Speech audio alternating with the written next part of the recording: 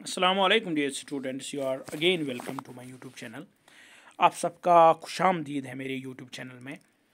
आज के इस वीडियो में हम एक प्रीवियस ईयर का पेपर डिस्कस करेंगे ताकि आपको पता चले कि पेपर का सेटअप कैसा होता है, कितने क्वेश्चंस आते हैं, कौन सा पैटर्न होता है, कितने मार्क्स होते हैं, सीन अनसीन पैसेजेस के बारे में बात होगी, टोटल क्वेश्चंस कितने होते हैं, ग्रामर कैसा होता है, एडिटेड अनएडिटेड पैसेज किस तरह आता है, ये तमाम पॉइंट्स हम डिस्कस करेंगे with in a brief period of time, क्योंकि ज़्यादा वक्त नहीं होता है इस यूट्यूब इस वीडियो को बनाने में। लिहाजा with in a brief period of time हम डिस्कस करेंगे कि पेपर कैसा आता है, कौन कौन से क्वेश्चंस आते हैं। So let us start without wasting any time. ये पिछले साल का पेपर है, सीरीज़ ए। हम चारों सीरीज़ डिस्कस करेंगे, लेकिन आज की वीडियो में हम सिर्फ सीरीज़ ए का जो पेपर है वो डिस्कस करेंगे। So let us start. पहला क्वेश्चन डिस्कस करने से पहले आपको ये बताते चलूँ कि आपके टोटल मार्क्स 100 होते हैं, लेकिन इंटरनल असेसमेंट में आपके 20 मार्क्स होते हैं और यहाँ फाइनल एग्ज़ाम में आपके सिर्फ 80 मार्क्स होते हैं। 80 मार्क्स और 20 मार्क्स, टोटल मार्क्स आपके 100 होते हैं। पहला क्वेश्चन जो होता है, read the following passage, make notes and right summary with a suitable title. पहला क्वेश्चन, आपको नोट बनाना है, समरी लिखनी है इस पैसेज की जो नीचे दिया गया है। 500 वर्ड्स का ये पैसेज है, आपको पूरे से उसको गौर से पढ़ना है, सूटेबल टाइटल देना है, फिर नोट बनाने हैं। दोनों में आपको नोट बना ये टाइटल देना है। पहले आपको नोट मेकिंग में भी टाइटल देना है और फिर समरी में भी आपको टाइटल देना है। जो आपने फॉर्मेट पढ़ा है अपने स्कूल में, कि कौन सा तरीका है नोट बनाने का, किस तरह पॉइंट्स में वो लिखा जाता है, किस तरह समरी लिखी जाती है, आप उसी हिसाब से इस क्वेश्चन को सॉल्व करोगे। Then we have question number 2। ये जो क्वेश्चन नंबर 2 है ये आता है, ये अनदर पैसेज आता है। यहाँ से ये क्वेश्चन नंबर 2 स्टार्ट होता है। Read the passage carefully and answer the questions that follow. ये दूसरा पैसेज आता है, ये भी 500 वर्ड्स का आता है। इसमें आपको क्या करना है, you have to answer 10 questions that follow it. 10 questions आते हैं इस पैसेज के बाद में। इसी पैसेज के रिलेटेड वो क्वेश्चंस होते हैं। वो मल्टीपल चॉइस भी होते हैं, वो फिल इन द ब्लैंक्स भी होते हैं, वो मीनिंग ऑफ वर्ड भी हो सकते हैं। किसी भी तरह का क्वेश्चन इस पैसेज के रिलेटेड आपसे पूछा जाएगा। 10 मार्क्स होते हैं। इन 10 मार्क्स के एक एक लाइन में आपको जवाब देना है। चलो इन 10 मार्क्स को हम, इन 10 क्वेश्चंस को हम देखेंगे कि इस पैराग्राफ के रिलेटेड कौन से 10 क्वेश्चंस है।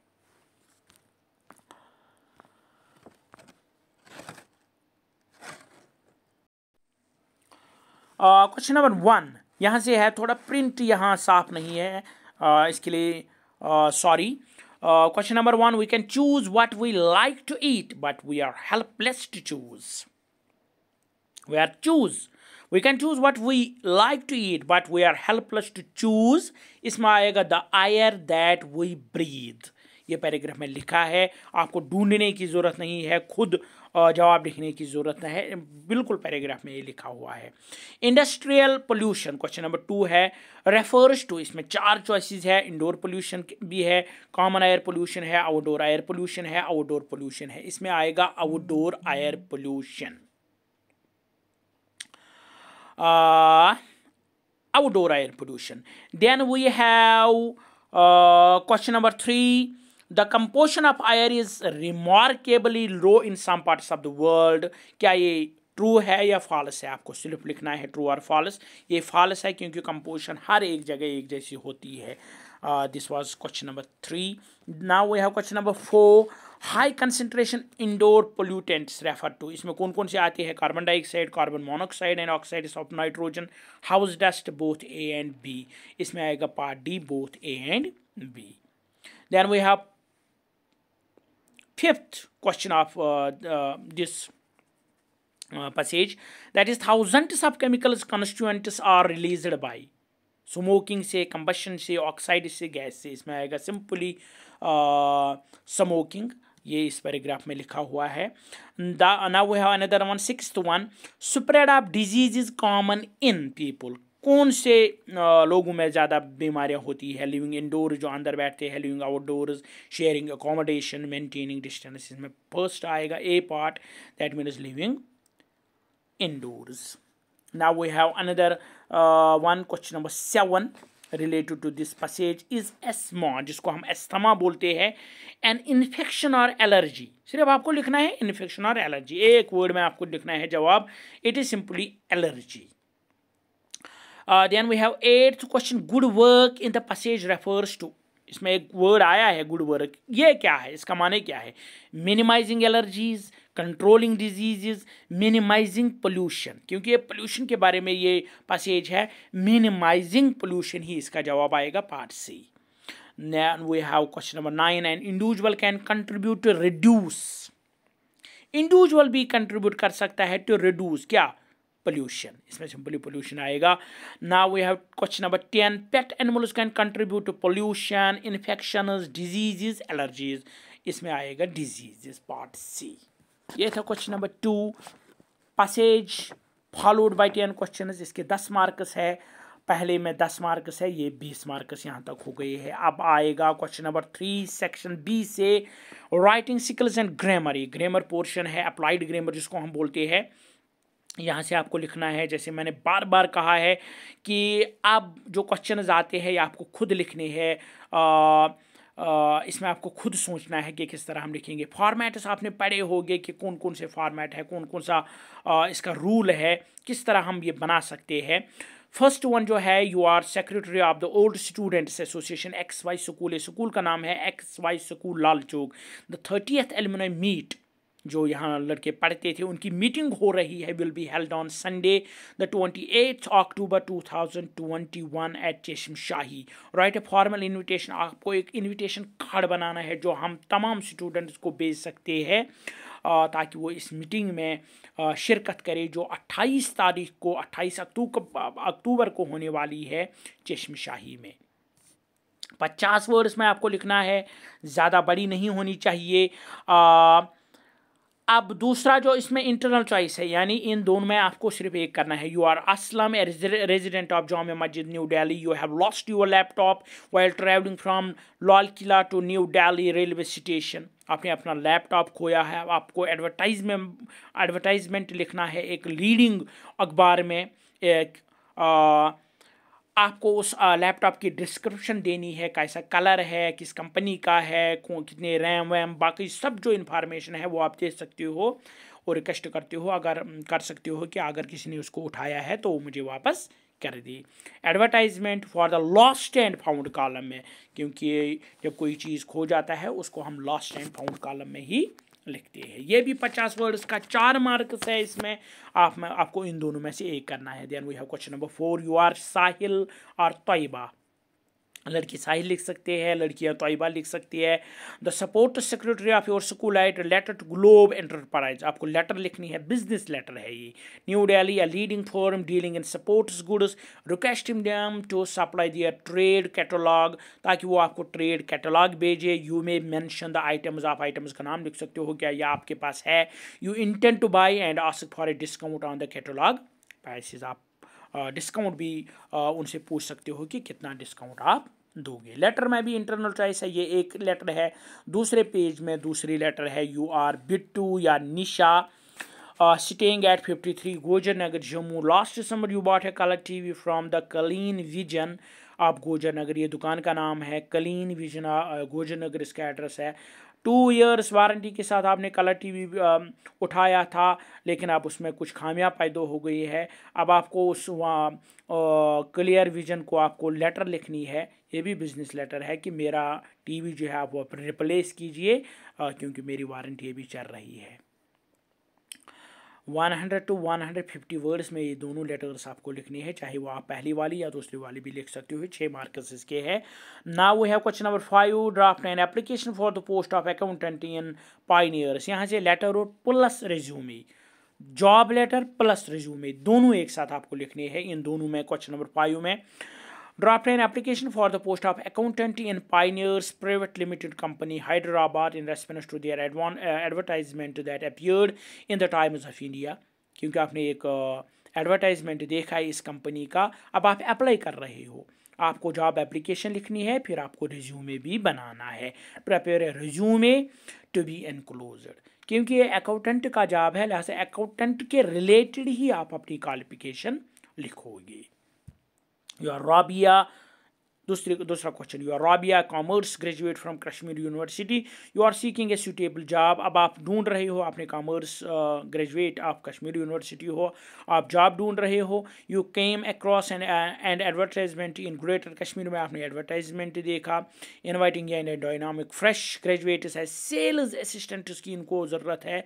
अब आपको एप्लीकेशन लिखनी है कि मैं विलिंग हूँ ये काम करने के लिए, मेरी क्वालिफिकेशन ये है। वो आपको किस कहाँ पर लिखनी है? Apply for the share job to box number, ये एड्रेस का नाम है 5828 care of greater Kashmir press colony Srinagar, ये एड्रेस है।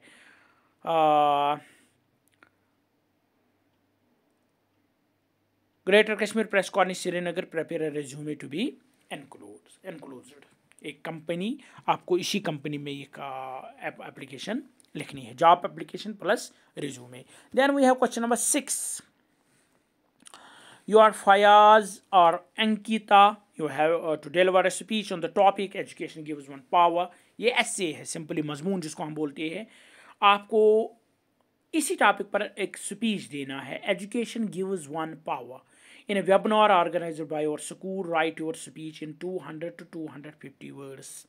आपको ये जो ऐसे बिल्कुल एक स्पीच की सूरत में लिखना है, ये आपको यूं ही बिल्कुल एक स्पीच की सूरत में लिखना है इन 200 to 250 वर्ड्स। या आप ये दूसरा मजमून कर सकते हो, Last week, as you were coming back from your school, you happened to see a huge plastic bag full of leftovers of food being flung into the middle of the road from a speeding car. You wondered how people can be devoid of civic sense. Write an article in 200 to 250 words on why we lack civic sense and how it can be inculcated in children at a very young age. You are Aina or Zara. आपको इस topic पर एक मजमून लिखना है, how we can inculcate civic sense in children at a very young age. 200 to 250 word, 6 mark इस question के है। Now we have question number 7, unedited passage जिसको हमने बोलते हैं। एडिट द फॉलोइंग पैसेज, इसमें 8 गलतियाँ हैं इसमें, आप बिल्कुल ध्यान से देखिए कि कहाँ कहाँ गलती है। आई हर्ड मिस्टर हैमल से to me, I won't scold you, I won't scold, SCOLD, scold यहाँ आएगा, स्कोल्ड्स नहीं आएगा। ये पहली गलती है। Little friends, you must feel bad and see how it is every day we have said to our self, यहाँ दूसरी गलती है। Every day we have said to our selves, ये दूसरी गलती है। बा, यहाँ से आपको इन्वर्टेड कामाज लगाने हैं, बा से पहले, और बा के बाद यहाँ फुल स्टॉप लिखा गया है, आपको नोट ऑफ एक्सक्लेमेशन लिखना है। बा, आई you plenty on time, I you plenty on time, on time के बदले आपको लिखना है of time. I'll learn it tomorrow. Now those fellows out there will have the right to say to you, how is it you pretend to be Frenchmen and yet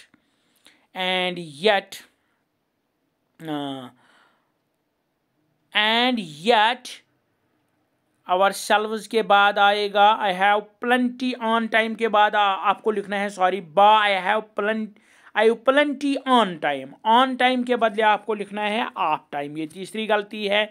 I'll learn it tomorrow. Now those fellows out there will have the right to say to you, how is it you pretend to be Frenchman and yet you can neither, neither, neither speak nor write, either or के बदले आपको लिखना है neither nor, or write your own language, यहाँ inverted कामास close है। ये जो पैसेज है दिस अनएडिटेड पैसेज, ये भी आपकी टेक्स्ट बुक से ही लिया गया है। पहले ही लेसन में आप जो द लास्ट लेसन जो है उसी से लिया गया है। आप बिल्कुल देख सकते हो वहाँ कौन कौन सी गलती इस पैराग्राफ में है। बिकॉज के बदले आपको आएगा but you are not the worst poor little friends, we all a great deal to reproach our selves with. But आएगा बिकॉज के बदले your parents were not anxious enough to have you learn, they prefer के बदले आपको आएगा they prefer to work on a farm or in the mills so as to have a little more money, and I have been to blame also. Have I not often sent you to water my flowers instead of learning your lessons, and when I wanted to go fishing did I not just give you a holiday? ये 8 गलतियाँ थी इसमें। Now section C literature, that means यहाँ से जो question आएंगे ये आपके टेक्स्ट बुक से आएंगे। पहला जो है क्वेश्चन नंबर 8 का जो पार्ट ए है, एथिंगा ब्यूटी बाय जॉन कीट्स, इसी पोइम से ये पैराग्राफ लिया, ये एक्सट्रैक्ट लिया गया है। एथिंगा beauty is a joy for ever, it is loveliness increase, it will never pass into nothingness but will keep a bore quit for us and sleep full of sweet dreams and health and quit breathing.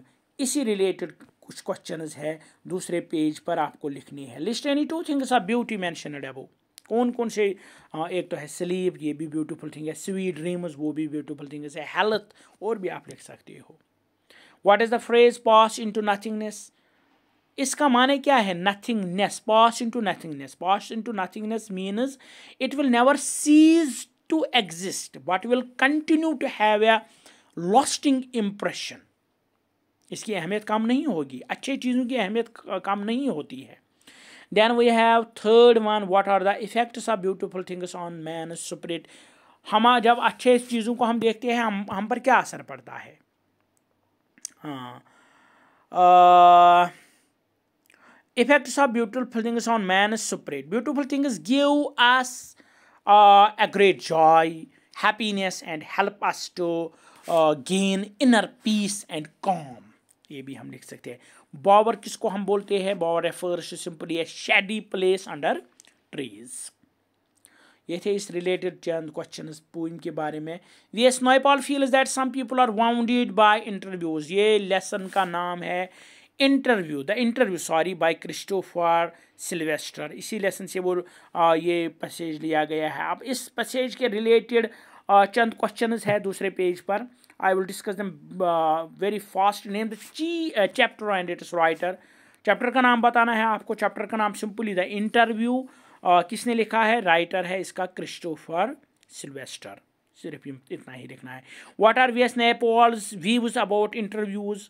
VS. Naipaul interview के बारे में क्या पता है? VS. Naipaul fears that some people are wounded by interviews and lose a part of themselves। ये paragraph में ही लिखा गया है, आपको जवाब ढूंढने की इधर उधर जरूरत नहीं है। What would lionize Lewis Carroll? Levi's carol को लायोनाइज की कौन चीज़ करती है? To give a consent for an interview would लायोनाइज Levi's carol. बिल्कुल। Then we have fourth one, what did the reporters from Boston do to Rudyard Kipling. ये एक बहुत ही famous writer है। Reporters from Boston wrecked his day, उसका दिन ही खराब कर दिया उन लोगों ने। Then we have another one, that is question number 9। 5 questions आपको करने हैं इसके। 5 questions 2-2 मार्क्स है, 10 मार्क्स है इस क्वेश्चन के। Explain the metaphor of the rat trap in the context of the story by Selma लेगोलॉफ। ये रैट ट्रैप जो लेसन है उसी से रिलेटेड क्वेश्चन है जो सेल्मा लेगोरॉफ ने लिखा है। किस तरह दुनिया भी एक रैट ट्रैप है। बिल्कुल आपको उसी सवाल का जवाब देना है। Second one, why has Rajkumar Shukla been described as being resolute. Rajkumar Shukla क्यों उसको रेजोल्यूट कहा गया है? Then we have question number 3, why did Gandhi ji not accept Andrews help during the Champaran movement, ये इंडिगो लेसन से लिया गया है। लॉइस फिशर ने का लेसन लिखी है, उसी से रिलेटेड सवाल है। Question number 4, why does the narrator's mother looks, what kind of images has been used to signify ageing my mother eight 66 bye Kamala दास ने ये पोइम लिखी है, उसी रिलेटेड क्वेश्चन है। In his letter to Charlie Sam writers then I got to believing you are right। ये the third level lesson का नाम third level है बाय जैक फिनी, उसी से रिलेटेड क्वेश्चन है। Then we have question number 6, what happened on the 7th day after doctor सदाव had typed the later the enemy, ये enemy है bye Pearl S बक, उसी ने ये लेसन लिखी है, उसी रिलेटेड क्वेश्चन है। Then we have 7th question, why does Joe call the skunk's mommy stupid, ये should wizard hit mommy, उसी से लेसन से लिया गया क्वेश्चन है। जॉन अपडाइक ने ये लेसन लिखी है। ये थे इस 7 क्वेश्चन में आपको 5 करने के हैं, 10 मार्क्स है। नाउ क्वेश्चन नंबर 10, ये लॉन्ग आंसर क्वेश्चन है। Answer the following question is in 120 to 150 words. How different from usual was the atmosphere at school on the day of the last lesson. पहले ही lesson से question लिया गया है कि atmosphere कैसा था, खामोशी थी, सब लोग उदास थे, सब लोगों को अपनी लैंग्वेज खोने का डर था, इसीलिए रिलेटेड क्वेश्चन है, आप लिख सकते हो।